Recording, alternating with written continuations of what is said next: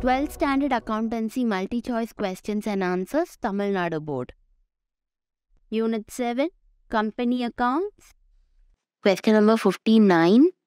A preference share is 1, which carries preferential right with respect to payment of dividend at fixed rate. 2, which carries preferential right with respect to repayment of capital on winding up. The options are: only 1 is correct, B, only 2 is correct, C, both 1 and 2 are correct, D, both 1 and 2 are incorrect. The right answer is option C, both 1 and 2 are correct. Question number 60. The part of share capital which can be called up only on winding up the company is called option A, authorized capital, B, called up capital, C, capital reserve, D, reserve capital. The answer is option D, reserve capital. Question number 61. At the time of forfeiture, share capital account is debited with option A, face value, B, nominal value, C, paid up amount, D, called up amount. The answer is D, called up amount. Question number 62. After the forfeited shares are reissued, the balance in the forfeited share account should be transferred to A, general reserve account, B, capital reserve account, C, securities premium account, D, surplus account. The answer is option B, capital reserve account. Question number 63.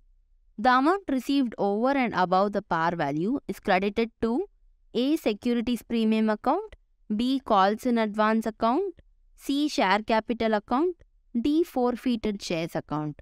The answer is option C, share capital account. Question number 64. Which of the following statement is false? Option A, issued capital can never be more than authorized capital. Option B, in case of undersubscription, issued capital will be less than the subscribed capital. Option C, reserve capital can be called at the time of winding up. Option D, paid up capital is a part of called up capital.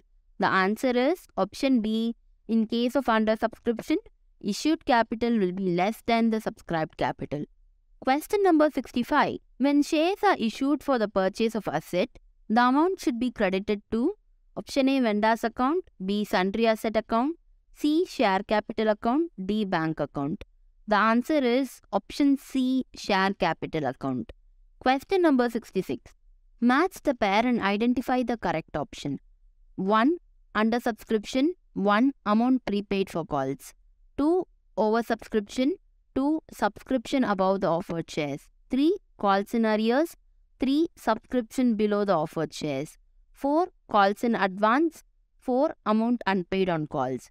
The options are A, 1, 2, 3, 4, B, 4, 3, 2, 1, C, 3, 2, 4, 1, D, 3, 4, 1, 2. And the answer is option C, 3, 2, 4, 1. Question number 67.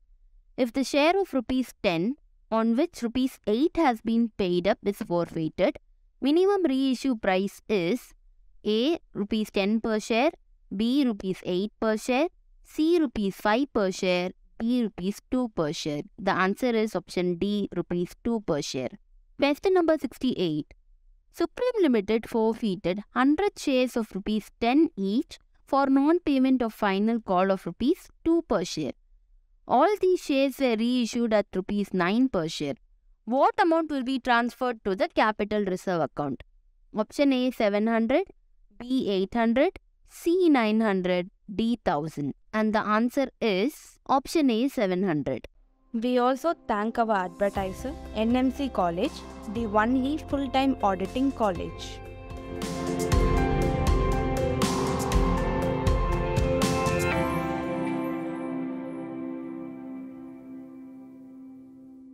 This revision guide video is sponsored by AMET University, India's first maritime deemed to be university.